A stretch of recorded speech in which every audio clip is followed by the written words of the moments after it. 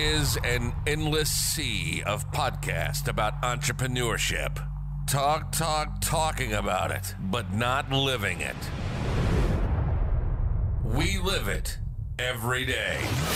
This is Inside the Wolf's Den, an entrepreneurial journey with Shawn and Joni Wolfswinkle, talking about real estate investing, but also encompassing general subjects in regards to owning small to medium-sized businesses. And of course, all the struggles that business owners must overcome to be successful. This is Inside the Wolf's Den, and this is Shawn and Joni Wolfswinkle.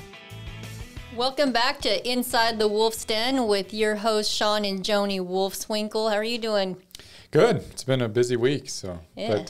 Looking forward to the weekend and warm weather and maybe the pool. Finally. Yeah, and you just turned 40, so happy birthday. Thank you. Yeah. So today we have a special guest as well as our good friend and real estate entrepreneur, Jim Zaspel. Hey, Jim, how are you doing?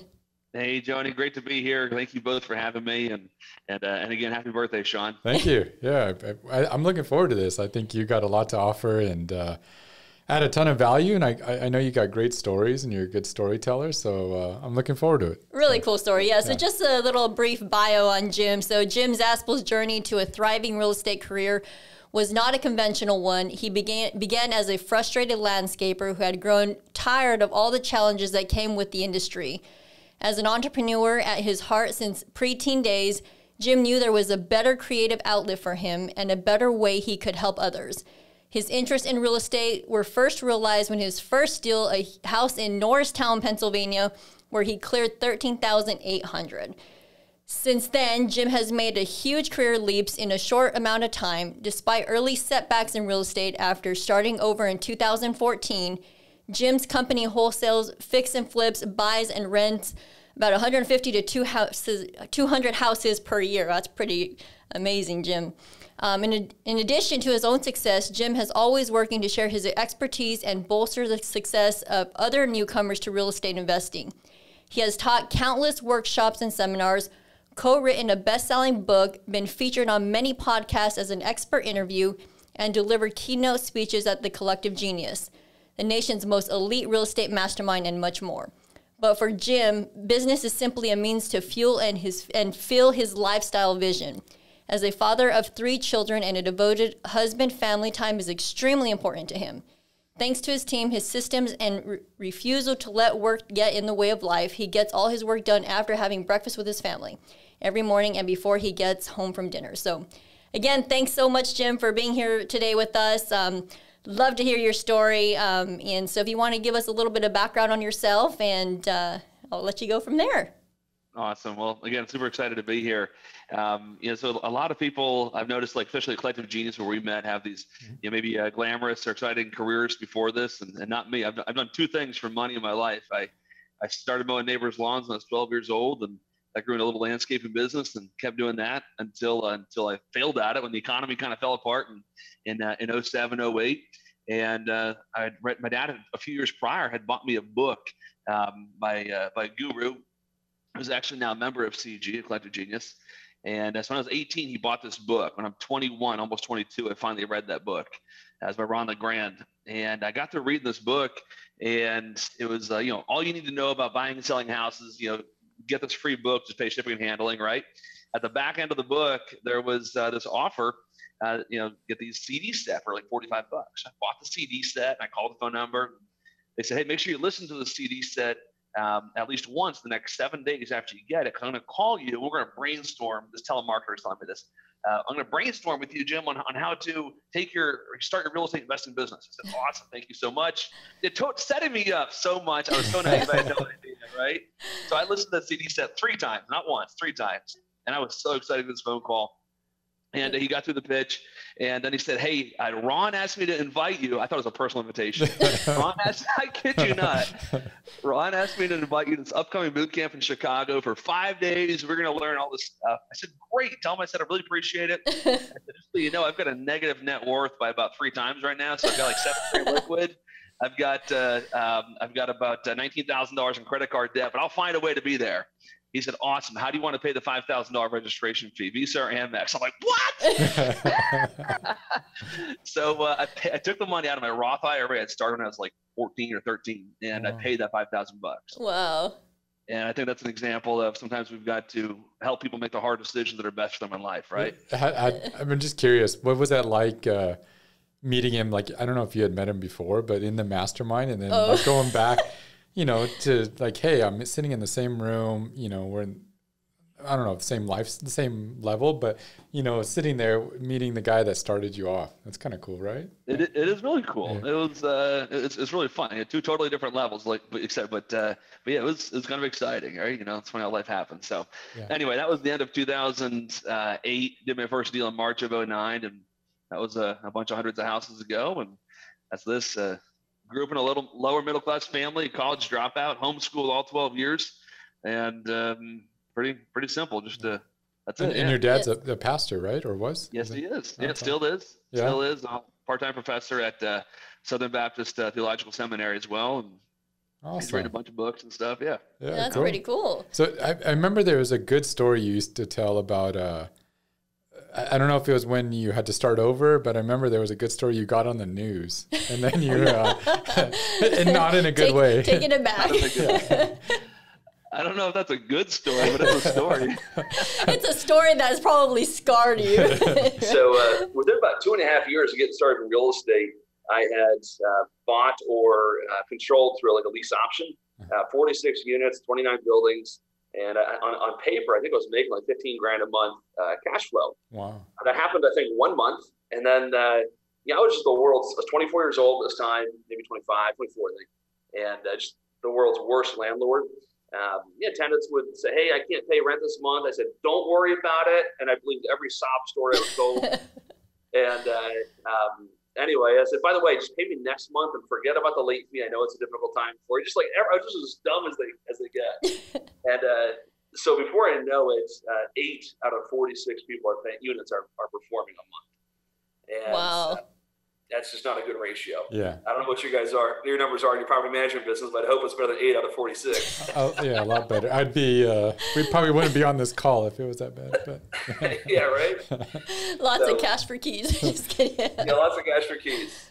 So anyway, just like everything started crumbling. And it's not the tenant's fault. It's not the contractor's fault. It was my fault. I just didn't manage the business well. And, I discovered, at least for me, when I was desperate, I did a lot of desperate things, right? Mm-hmm. And so I did a couple of deals that weren't right. It's a couple of subject to deals. Nothing wrong with subject to, but I didn't do it the right way. Lost 1 or 2 houses to foreclosure that I'd sold on a lease option, and people lost their deposits. I made it all right, but it was rough. Like October of 2012. So there it was. The girl I thought I wanted to marry dumped my ass because I was on the 11 o'clock news, kicked out of all the RIA meetings. I was depressed. Like, that was like the only time in my life I've been depressed. And living at my parents' house and $300,000 in debt. And like all my employees, including VAs, quit. Wow. Right? It was just a rough time. Yeah. No, I mean, I appreciate you sharing that, because the big thing with this podcast and what we try to do is like educate people. We have a lot of people that are new to real estate investing or just being an entrepreneur. And, like, especially with social media these days, you see all the great scenes, and and supposedly everything's going well, but like, you don't see the struggles or failures. Yeah. So absolutely. I'm sure you learned a ton from that whole, and rebuilt. And luckily you had the share with me, like, how did you come out of that though? Mentally and then maybe even business wise. Yeah, it's hard. It's like, I don't know, like, it's hard to see your way out sometimes. Mm-hmm. And I was listening to a friend of mine talk. Sometimes when you're in those down times, you've got to just trust that you can get out and just take the next step. You don't know, you need to see every step, take the next step. But I remember it was, I think, January of 2013. I just got finished setting New Year's goals and whatnot. And I thought, I for full disclosure, like, I was dodging everybody's phone calls, ignoring emails. Like, it was just, I was not responding to anybody. It's being totally immature. I thought, I'm better than this. I was raised better than this. I know better. And so in one day, I called every single person I owed money to and said, listen, I got good news. I got bad news. The good news is I'm going to pay you back. I'm going to pay you something every single month until you're paid back. The bad news is I don't know how I can pay you more than $10 a month. And some months it'll be $10. And by the way, some months it was $10. Starting then, I paid somebody or everybody something every single month. Wow. So I think it starts with like facing your fears. I mean, if you got like crap you got to deal with it. Mm-hmm. And they didn't all like the answer. They didn't appreciate. They were like, "Oh, thank you so much." No, I got no thank yous. Like, okay, we'll see how you do. Right. And I was actually expecting thank you for calling me, as I didn't get any of those. Yeah. But so that was like the first step, and then I'll tell you the second step. So I told you I got kicked out of all the RIA meetings. I used to go to all of them, and I decided if I can't join them, I'll beat them. And so I wanted to start my own RIA meeting with two goals. One was to out-earn the reputation I had earned myself. Mm-hmm. And then the second goal was to have the biggest monthly group of real estate investors in Philadelphia, which I wound up accomplishing with Marina. But here's the funny part, and then I'll move on to answer your question. In February 20th, 2013, I was having my first RIA meeting. It was in the back room of a Panera Bread, right? Mm-hmm. And 27 people were registered on meetup.com to show up. And the day of my first meeting, I remember not as depressed, a little depressed, still dead broke, still single, and still wishing I wasn't. Like, it was just, Jimmy was not happy.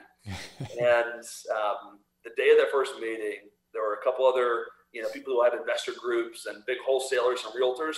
About 6 or 7 people sent an email out to their whole list saying, Jim's a real, fill in the blank.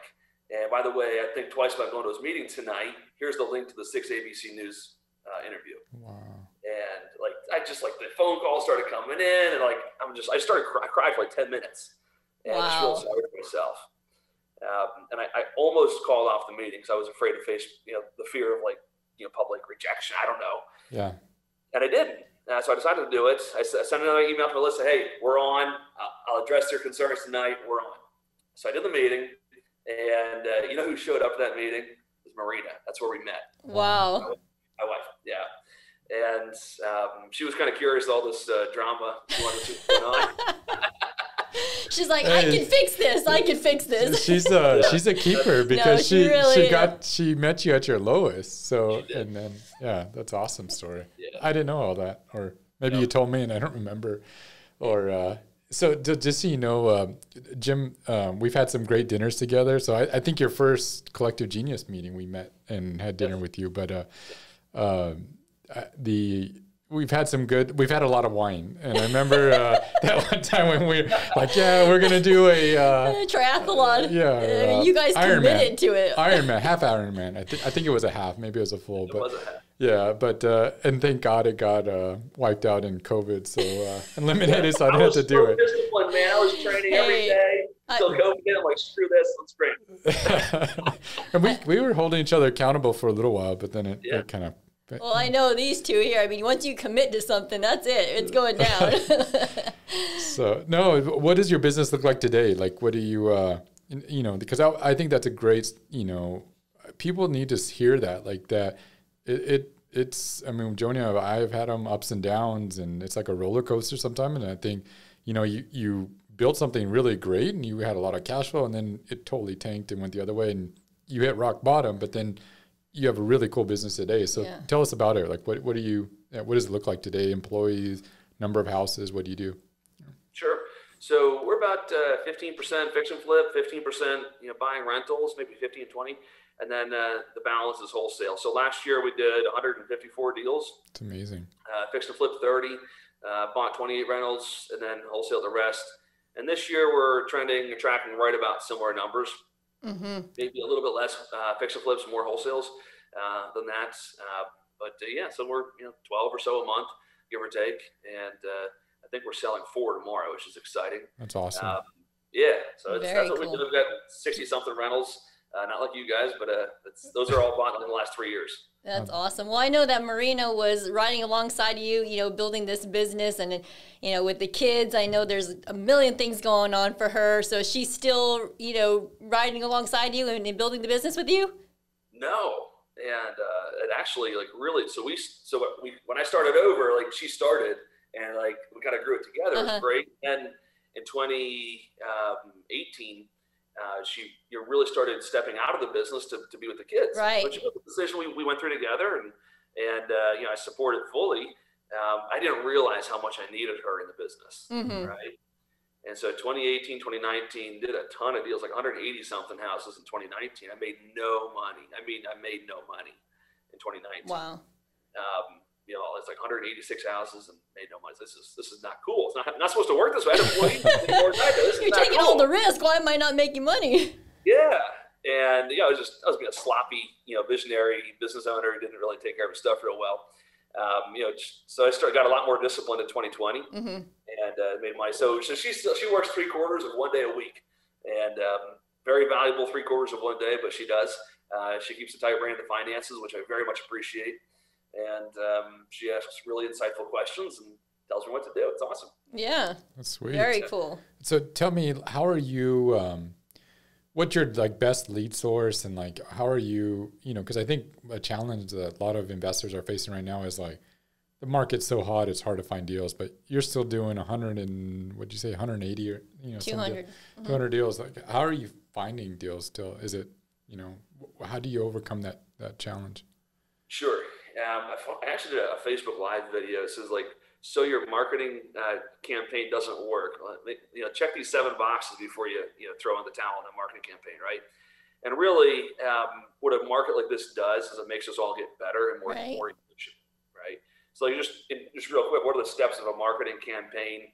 If you're doing direct mail, you've got to, you're viewing your data. You got to make sure you're tracking everything. Monitor and measure your answering rates, your live answer rates, how many abandoned calls. Audit your phone calls with your lead managers. How far out are you booking appointments when the call comes in and when a home buying specialist meets the seller? Are you auditing those seller meetings? What are those numbers like? How trained are they? How are they staying on top of the game? If you're wholesaling, what's your dispo process like? So there's so many steps in a deal from start to finish. That sometimes we say a marketing campaign doesn't work, but really the market just got a little tighter, and that marketing channel still works. We're just sloppy operators. And so that's my first comment. My lead sources, so we spend just under 40 grand a month in marketing. It used to be more, but it's 40 right now. About 25 of that is on TV, and the balance is on direct mail. That's it. We stopped doing texting. We weren't that big in it anyway. And then I probably should turn back on my PPC, at least by retargeting. I don't know, for political reasons, that I'm not giving these organizations my money. Screw them. But we won't go there. And now it's just TV and direct mail. Yeah. Wow. Are you the face of the TV ads? I'm not. You're not. I'm not. But I'm going to the effectiveness has waned a bit. So I emailed them recently. We need to shoot some more ads. I think it's. I want to try doing something different. Yeah. I wonder if the female, version works versus the male, or since you're such a star on TV in your market, maybe getting you back on there. So yeah, I'm just curious. Yeah. But and what does it take to run a business like that? Well, how many staff, and what does your average day look like? So how many staff? It's about 10. I actually hired my COO. He starts on Monday. So awesome. Congratulations. Yeah, super excited. It's a big step, but very excited about the individual and about the prospects of it. So we've got 3 acquisitions managers, and what these guys do is they go meet with the sellers and negotiate a deal and get contracts signed. Then we've got 2 right now. There'll be 3 lead managers. We have 1.5 transaction coordinators, full-time dispositions, project manager, and then some other part-time virtual staff as well. And what's your day look like? Typical. What do you do day to day? Yeah, so my days start with post on Facebook all the time. Yeah. So. Besides post on Facebook all the time. Yeah. Don't worry, Jimmy tells me that all the time too. Going live on Facebook, usually in your car, I think, right? Almost always in my car. Yeah. It's what else am I gonna do? Might as well make it productive, right? That's right. I remember Mike Jake posted this thing a year ago on Facebook. Mike Jake's friend from CG. Yeah. He says, he's like, what's with all these people doing Facebook videos while they're driving? It's terrible. It's not safe. But he's always doing videos of himself driving 200 miles an hour. But just so we're clear, it's safe at 200 miles an hour, right? Correct. Yeah. I mean, his eyes are at least on the road, not on the camera and video. So that's what he pointed out. I'm like, dude, I tried not to say it, but I just couldn't resist. But anyway, besides Facebook, I start off with 2 daily huddles. From like 8 o'clock, like I do BS with the emails and stuff like that. Then at 8:45, I have an acquisitions huddle that goes till 9, maybe 9:10. Mm-hmm. And at 9:15, on those acquisitions huddles, this is not deal analysis time. It's just how many appointments yesterday, and what was the outcome of each? Mm-hmm. What's one appointment you can push over the edge for today? Mm-hmm. And what's your commitment for action items that you can control today? So it's like a 5-point bullet for each person. And then there's a similar outline for the dispositions huddle at 9:15. And then I go on Facebook and just click around and see what's up. Yeah. But now that I'm always just keeping an eye on deals. Beyond that, I have no routines. I try to do 1 or 2 lunches a week with maybe it's a vendor, maybe it's another investor local. Uh-huh. That's awesome. I mean, that's key. Do you find that, because I think we only meet like once a week for, certain departments, and I think that's probably genius, especially with the sales and it's not, you're not going like probably real deep, but you probably course correct a lot of things real quickly. Mm-hmm. Is that? Yeah. Well, what I found is it keeps everybody accountable. So they've got to have their after action notes in our CRM mm-hmm. after the sales meeting. And if they show up at the next morning huddle and their previous day's notes aren't on there, it's like, dude, where are your notes from yesterday's 2 meetings mm-hmm. or 3 meetings? So there's this accountability that comes up. And also, who likes to show up to a daily huddle and say, I got 0 contracts yesterday and everybody else each got 1 or 2. Yeah. So that accountability on a few different levels is very helpful. I love that. We do huddles in our entire organization, but not just departments. So I think, I love that idea. Are you able to, how do you overcome, see, I'm asking you a lot of questions for me personally, but hopefully people will benefit from it. So I've always struggled with like, I got it all in my mind, like how to analyze a deal or like, so how do you decide between a wholesale, if you're going to keep it as a flip or a rental, how are you distinguishing that with your acquisition reps? Or is that something that you're going through? So you're talking about their leads, what they, and going through them. How do you decipher which bucket they go into? Sure. So as with most of my answers, I've got a story. Perfect. That's perfect. So back in January this year, I think part of the reason I was getting a little burnt out at that time was I was confident. We were booking 60, 70, some weeks 90 appointments a week. Wow. It's crazy, right? Just ridiculous. And it was, some of those appointments should not have been booked, but we were. And I was the one pulling comps and all those leads. This is stupid. And so rather than having each acquisitionist comp their own appointments, because I want to get their head out of the math, out of the analytical stuff, and mm-hmm. focus more on the sales psychology mm-hmm. of the transaction. So I have them pulling comps on each other's appointments. So they give each other, hey, here's a low anchor price. Here's where I think it's going to go. Looks like a straight wholesale deal, right? So that's, in terms of like pre-appointment, they do each other's research, not their own. Mm-hmm. It just keeps their focus on the salesmanship of the conversation versus the analytical side. I learned that from Eric Brewer, and so far it's working well. In terms of what do I wholesale, what do I fix and flip, I hate doing construction in the city of Philadelphia. It's just a pain in the butt for a lot of reasons. So if it's in Philly, like with virtually no exceptions, I'm not buying it. So it's a wholesale. So that's easy. If it's in the suburbs and it's a desirable area, then I'm virtually with no exceptions going to buy it. Mm-hmm. So if they're not, usually it's pretty clear, but like 20% of the time it's not. And so they might, get my opinion on that one specific deal. And sometimes I decide before the contract, sometimes after, maybe due diligence period in there.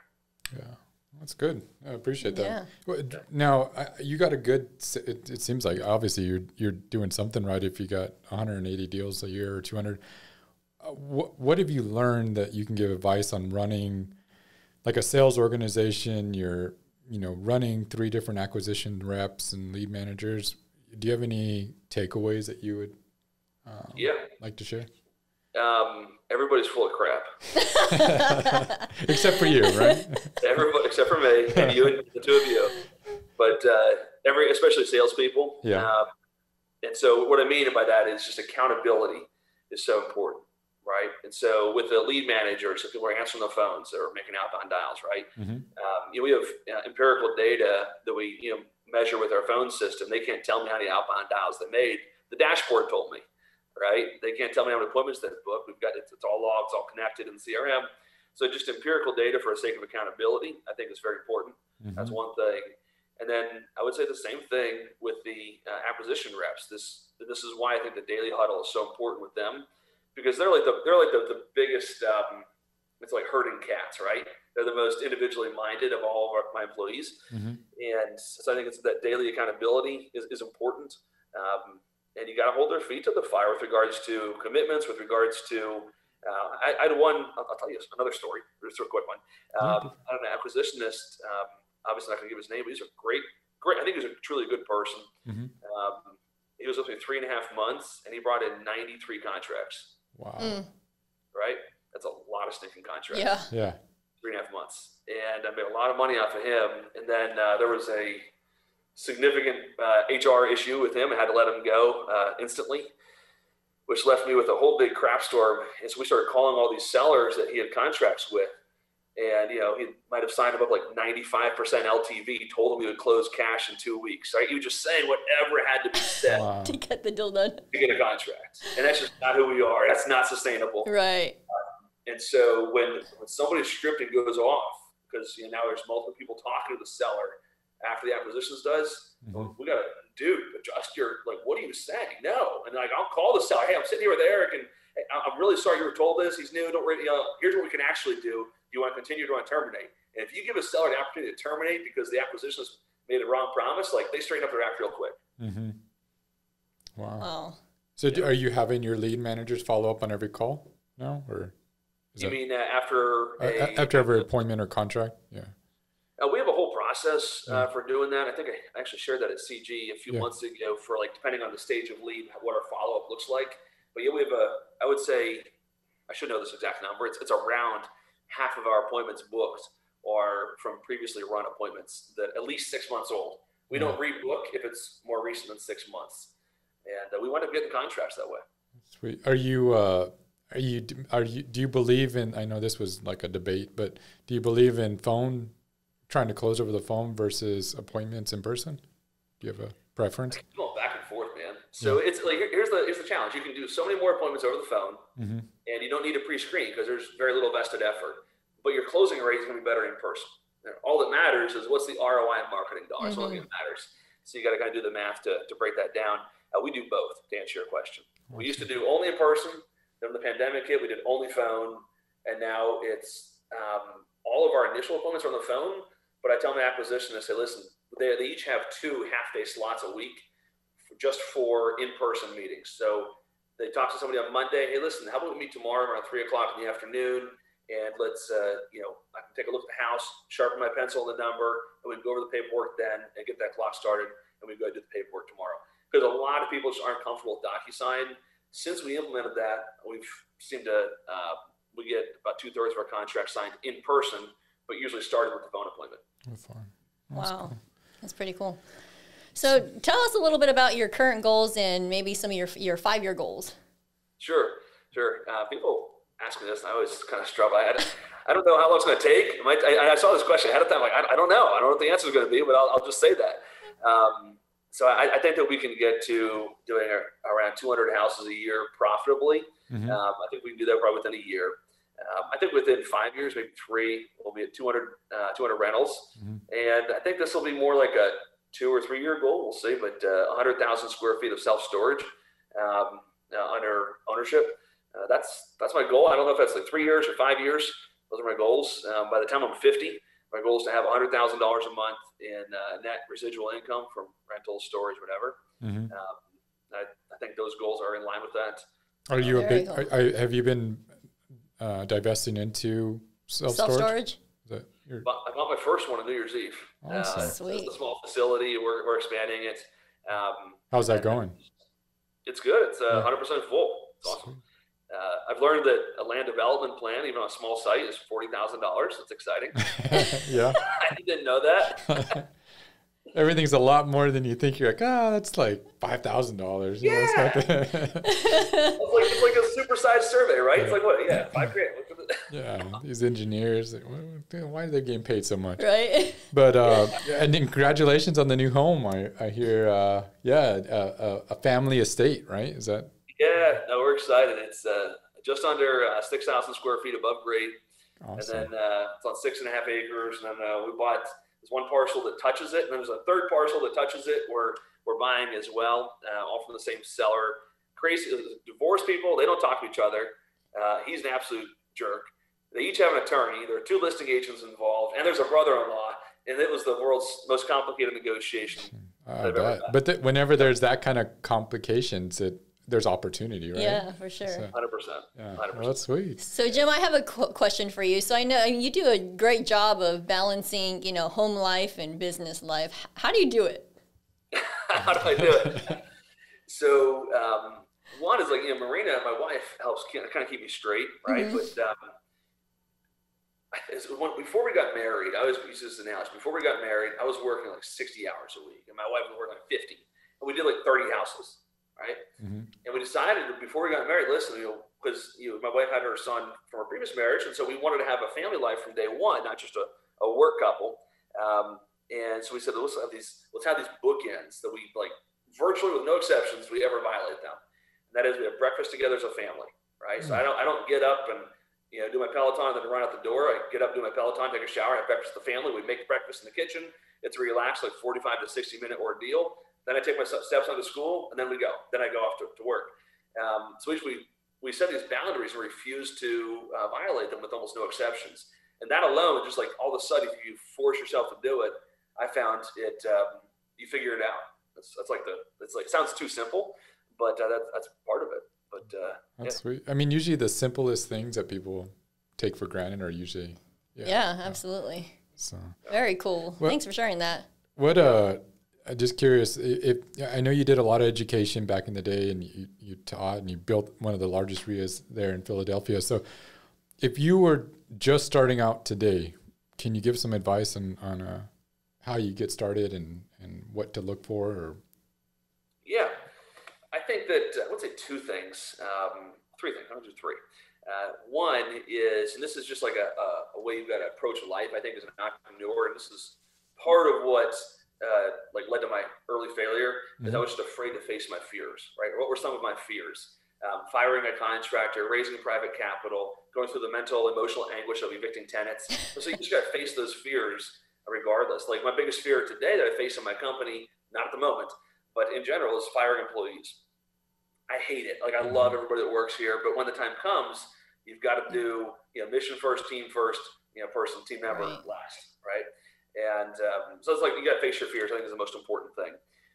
Next is you've just got to always be learning. But unfortunately, a lot of people get stuck in that. So where do you learn? You learn from local people who are doing the business. Podcasts like this, Bigger Pockets is a great resource.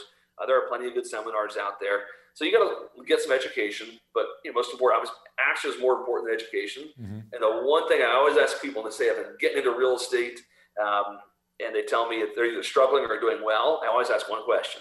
How many sellers are you talking to a day, or how many offers are you making a day? And if their answer is, I'm networking or going to a seminar, like, dude, stop deluding yourself. That's so true, though, because we just talked about that in our last podcast where, I mean, there's so many of us they get soaked up on the education piece and they don't ever do anything with it, right? Or they're setting up their LLC and it's like they haven't even bought a house. Just get out there and make something happen. Create the problem. Yes. Yeah, awesome. So that's it. Like, if you've already started to get started in this business and you think you're getting started, ask yourself every day, how many people did I talk to about selling their house? If that answer is like 1, like get off your ass and get to work. Yeah, totally. What about any good books you can recommend, or your favorite book, or one you're reading now? Yeah, I think that the book that I was thinking about this, the book that I think is one of the most insightful for me. I used to listen to a lot of Brian Tracy and read a lot of his books. He wrote 2 books that I just found very helpful early on. One was, the book is called Goals. That's it, Goals by Brian Tracy. Okay. Another one was Maximum Achievement. if you had to pick one, I picked the second one.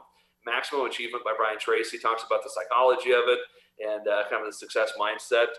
And I absolutely loved it. It's awesome. Sweet. Yeah. Very good. You got any other questions? No, I think that's it. Well, Jim, we appreciate you being on today. Any last minute words there? Or how can they get involved with you? Or I don't, I know you're not doing the, I just found out today you're not doing the education piece anymore, but I thought you still were involved in that. But I mean, if people want to reach out to you or people are local to your market, maybe private lenders, whatever, sure. How can they get in touch with you? I'd say the best way to reach out to me is on Facebook. I've got this email filter that I see nobody's emails except for like 5 people, and everything else just goes away. So just reach out on Facebook. I'm the only Jim Zaspel on Facebook. It's facebook.com/Jim Zaspel. And send me a message request to reach out. We'll connect on there. Yeah, you got to check out his keep Facebook doing those lives. Facebook lives. I love it. I listen to them all the time. So I'm like, oh no, here Shawn comes. is like anti-Facebook. No, he's cool. on there like twice a year. No, we really appreciate you being on, and you. I think that was great. And if we can ever do anything for you, please let us know. And we'll see you in June. Yes, I'll see you in June. Marina's going to come this time. Yay! That's awesome. Yeah, that should be a good time. So. All right, thank you both. All right, thank you. All right, take care, Jim. All right, bye-bye. You've been listening to Inside the Wolf's Den, an entrepreneurial journey with Shawn and Joni Wolfswinkle. Tons of entrepreneurial podcasts are out there. Talking. But Joni and Shawn are living it every single day. Their portfolio now includes many franchises and medium-sized businesses. We talk about the trials and motivators of successfully running a business.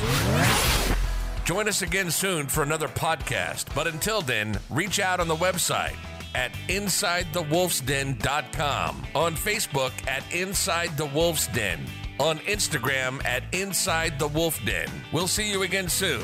This is Inside the Wolf's Den. We'll see you next time.